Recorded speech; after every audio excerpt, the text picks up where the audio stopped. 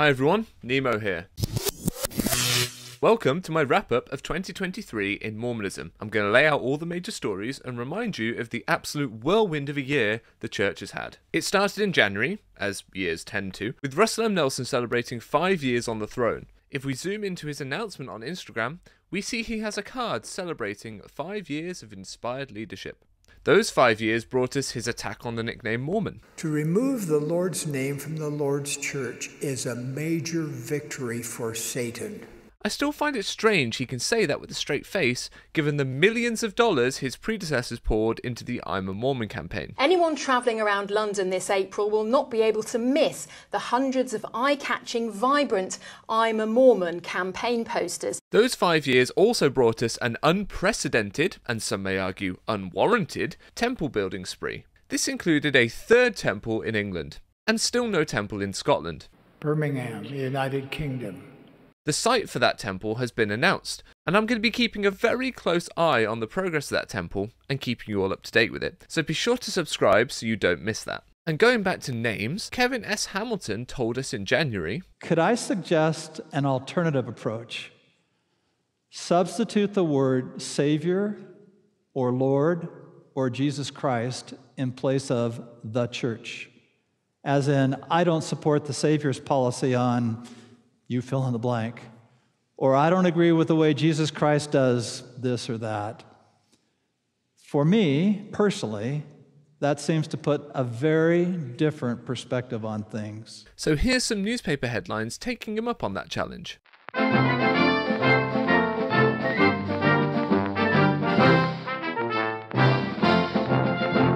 February saw the Temple Endowment Ceremony change, not just in its presentation, but in its doctrinal content. This is strange, given that Joseph Smith taught, ordinances instituted in the heavens before the foundation of the world, in the priesthood for the salvation of men, are not to be altered or changed. All must be saved on the same principles.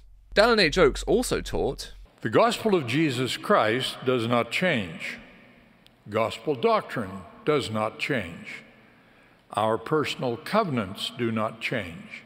Notable amongst the changes particularly was the removal of the charge to avoid loud laughter as part of the law of the gospel, as well as the removal of the charge to sacrifice all that we possess, even our own lives if necessary, in sustaining and defending the kingdom of God. Perhaps the removal of a covenant to sacrifice your life for the church is what won Russell M. Nelson the inaugural Gandhi King Mandela Peace Prize from Morehouse College in March. Failing that, I'm unsure what President Nelson has done to deserve such a prize, but there we are. April was of course General Conference, which saw many of us thinking that Brad Wilcox was finally going to face some consequences for his 2022 remarks that sparked controversy.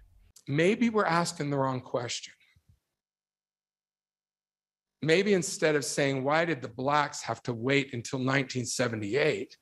Maybe what we should be asking is, why did the whites and other races have to wait until 1829? After all, he was released. Effective immediately, we hereby release brothers Ahmad S. Corbitt and Bradley Ray Wilcox from serving as first and second counselors in the Young Men General Presidency.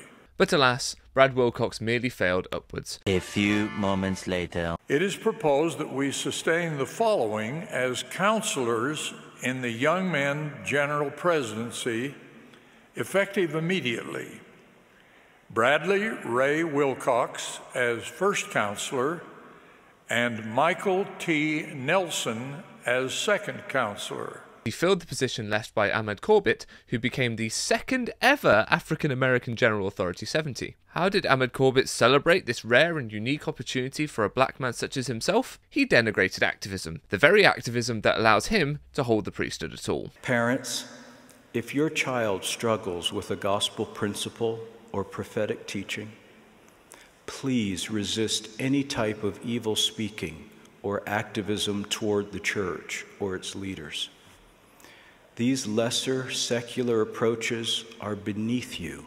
In May, Lori Vallow was convicted of the murder of her 2 youngest children and of conspiracy to murder Chad Daybell's former wife Tammy. She was sentenced to 3 consecutive life sentences without parole. Her husband, Chad Daybell, will be put on trial in April 2024 for the murder of the same children and his former wife, Tammy. In lighter news... What about, the idea that secrecy builds mistrust? Mm-hmm. Well, we don't feel it's being secret. We feel it's being confidential. What's the difference? The difference is, I guess it's a point of view. It's confidential in order to maintain the focus on what our purpose is and what the mission of the church is, rather than the church has X amount of money. But don't you agree this would be a non-issue if there was more transparency? No, because then everyone would be telling us what they wanted us to do with the money. This is Christopher Waddell desperately trying to justify the church's attempts to hide the size and nature of its assets from the public, from the government, and from their own members. The church settled with the SEC in February of this year to the tune of $5 million. Check out the videos above me for more information on that story. Now, in spite of Ahmad Corbitt's denigration of activism, a monumental victory was won by activists, including myself, who had been putting pressure on the church in the UK to improve its safeguarding standards and implement background checks. In June, a letter was sent out informing members that background checks were to become mandatory for those working with children and youth in the UK church. This happened purely on the back of activism. The church was not legally compelled to do this. In fact, the church confirmed there was no legal pressure to implement background checks, because in February they sent out a letter stating as much in response to the letter that 21st Century Saints and I sent to every bishop in the UK talking about their legal responsibilities towards safeguarding. On to July, the month that saw the church use its wealth and legal might in an attempt to overcome the objections of the citizens of Cody, Wyoming, who did not want the proposed Cody, Wyoming temple to have a spire as large or a location as prominent. But the church doesn't win every legal battle, it would seem, as in August,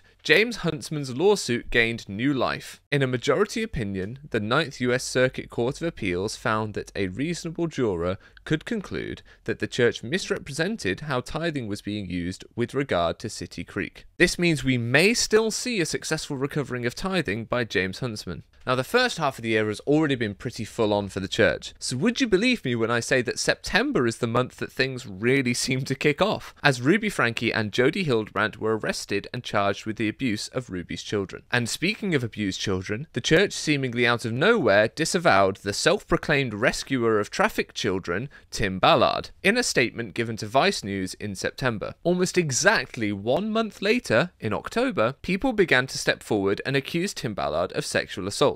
Not only that, but his relationship with senior apostle M. Russell Ballard, to whom he's not related, was also brought into question. Accusations were made that M. Russell Ballard had given Tim Ballard information relating to high net worth tithe-paying individuals to allow Tim to acquire wealthy donors for his work. Before anyone had the chance to get a clearer picture of the situation, M. Russell Ballard passed away in November at the age of 95. Jeffrey R. Holland became the new acting president of the Quorum of the 12 Apostles, and we all assumed that we'd have to wait until April Conference 2024 to learn the new apostle's name. But ever keen to surprise us, the church announced Patrick Kearon as the newest apostle in December. This is the first announcement of a new apostle outside of conference since Jeffrey R. Holland in June 1994. Maybe Patrick Kearon was in a hurry to get into his new position as apostle. Just like maybe he was in a hurry to get somewhere when he was fined £540 for speeding in 1998. Patrick Kearon's speeding fine pales into insignificance when compared to the 4 counts of aggravated child abuse that